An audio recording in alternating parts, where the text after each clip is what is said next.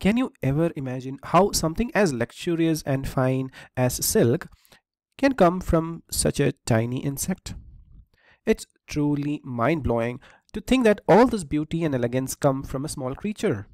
How did humans figure out this process?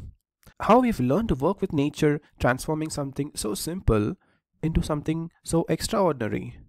It is amazing to think about all the different steps involved, each one so carefully planned to create something as valuable as silk. It makes you wonder what other incredible secrets does nature have waiting for us to discover. For now, let's dive into the process and see how it all works. In silk production, farmers carefully manage the entire life cycle of silkworms in a controlled environment. This process is called sericulture, or simply rearing of silkworm. It all begins when a female silk moth or female silkworm lays hundreds of eggs. Farmers ensure these eggs are kept in clean, hygienic conditions with right temperature and humidity. When the weather warms up, the larvae hatch from the eggs, ready to move on to the next stage of their growth. The next stage, as you might have guessed, is the larvae stage of in the life cycle of silkworm. Or, from the farmer's perspective, it's all about feeding the larvae, right? Farmers usually have large areas dedicated to mulberry farming alongside silk production. Do you know why? Because silkworms are super picky eaters, so stubborn they feed exclusively on mulberry leaves and won't touch anything else. Mulberry leaves are packed with vitamins, proteins, and other nutrients that silkworms need to grow fully. Interestingly, silkworms don't even need water. The moisture in the mulberry leaves is enough to keep them hydrated. Can't blame the silkworm for being picky about mulberry leaves, right? Now, once the silkworm hatch, the larvae, or the caterpillars as it is commonly called, are carefully placed on bamboo trays. And here is the actual work begins. The farmer feed them fresh, full mulberry leaves non-stop day and night for over the next 25 to 30 days. These hungry little caterpillars then keep on eating those leaves, growing significantly in size and getting ready for their next stage of life cycle.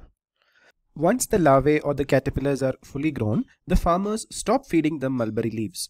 The caterpillars are now moving on to the next stage of their life cycle, the cocoon stage. And guess what? It's the farmer's job to transfer them to a cocoon farm. Now, what exactly is a cocoon farm? A cocoon farm is like a friendly environment designed for the caterpillars to produce their cocoons, like the one you see here. At this stage, the caterpillars are moved to this specialized setup, and the setup could be bamboo branches or chambers like the ones you see in this picture. These chambers are super creative, made from wood, metal, or even thread. Farmers use all kinds of structures for this purpose. The main goal here is to provide caterpillar with a comfortable space to start their big task, that is cocoon formation. And this is where the magic happens. The caterpillar secretes silk threads and weave a protective cocoon around themselves. You have seen this part in the video for life cycle of silkworm. The farmers have an important role here too. They make sure the structures are well protected from any insect attacks and maintain a perfect environment for the caterpillars to work their magic. It's all about setting the right conditions so the cocoons can form completely with the best quality.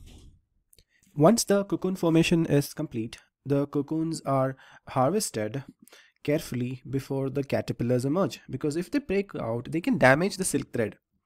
Once collected, the cocoons are dried to kill the caterpillars and preserve the long, unbroken silk thread.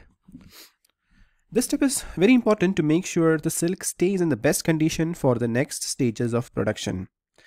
After that, the real magic begins. The silk threads are carefully extracted from the cocoons. These threads are then dyed in beautiful colors to get the desired shades. Finally, the dyed threads are spun and processed further to produce silk yarn. It's pretty amazing to think how much work goes into creating the silk fabrics we love, right? Every step from the tiny caterpillar to the finished silk yarn is done with such care and precision. The production of silk from silkworm to fiber is a fascinating and pretty involved process, as you can see here. It takes a lot of care, precision, experience, and skill. Starting from the hundreds of eggs laid by the female moth, and the larvae are fed mulberry leaves in a basket. Once they have grown big enough, they are transferred to a cocoon farm where they begin their cocoon formation. After the cocoon formation is complete, it is time for harvesting. The harvesting cocoons are then dried, and during this process, the caterpillars are killed, which is necessary to preserve the silk thread. Once the cocoons are dried, next step is extracting the silk thread. These threads are then dyed to add the desired color. After the dyeing process, the silk is spun into yarn. Finally, this yarn is used to create fabric ready for all sorts of beautiful silk products. It is pretty amazing how much work goes into making something as soft and luxurious as silk, don't you think? Every step is carefully done to ensure the best quality fiber in the end.